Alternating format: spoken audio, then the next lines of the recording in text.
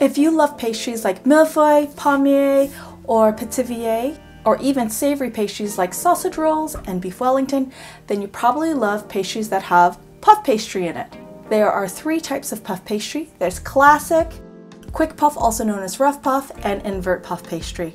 In today's video, I'm going to show you my preferred method of puff pastry, which is invert puff pastry.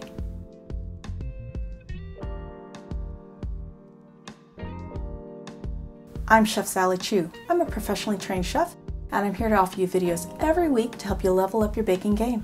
Puff pastry is a laminated dough where you have layers and layers of buttery dough with a lean dough in between, and this is what gives you that beautiful puff in your pastry.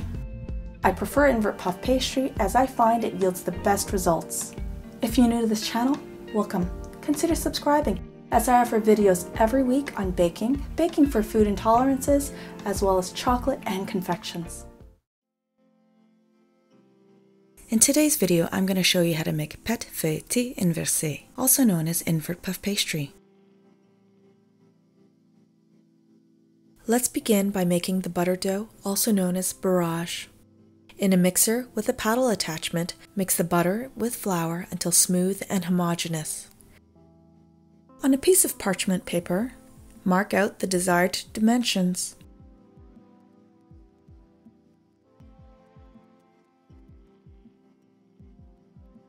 Flip the paper over so the butter does not come into contact with the ink. Transfer the mixture and form into a rectangle.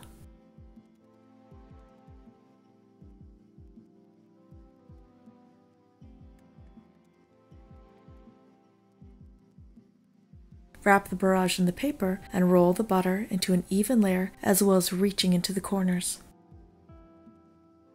Once the butter is formed, chill it in the fridge for approximately 2 hours.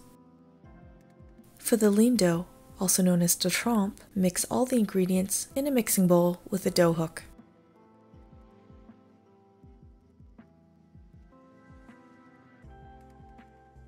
Mix until the ingredients have come together and developed on moderate speed for 3 to 4 minutes.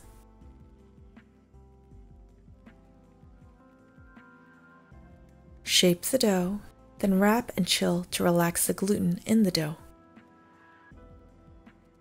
When working with laminated dough, it's best to work in a cool environment. Rolling on a marble surface helps to keep the puff dough cold when rolling. The day I made this dough, the kitchen was a little warm, so I went as far as chilling my marble to help keep my butter cold. To begin the process of lamination, it's time to lock in the dough.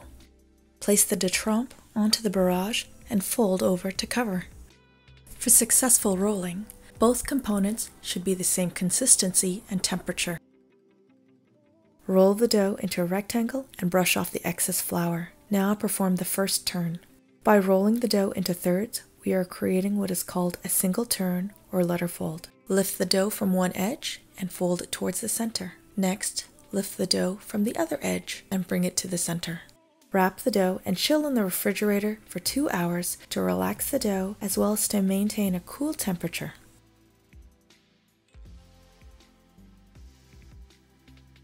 Once the dough is chilled and relaxed, turn the dough 90 degrees and repeat the steps of rolling the dough into a rectangle and folding again to apply a second single turn. Wrap the dough and chill in the refrigerator for 2 hours. Repeat the process of rolling the dough and apply a third single turn.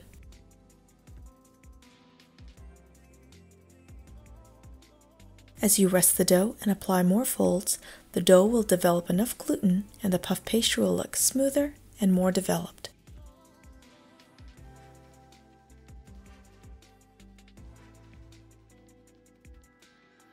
In the end, I created a total of 27 layers by administering the application of 3 single turns. You can repeat this process to incorporate more layers if you wish.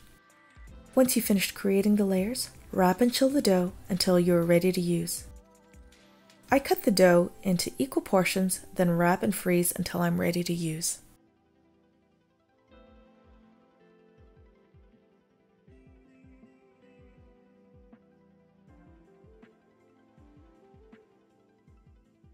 With just 3 single turns, you can see the layers already achieved. If you're interested in other types of finished puff pastries, visit my palmier video, as well as my take on cannoncini. If you haven't seen my millefeuille video, check out the link here. Or if you're interested in learning more about other types of pastries or confections, YouTube recommends this video. Thanks for watching, and cheers!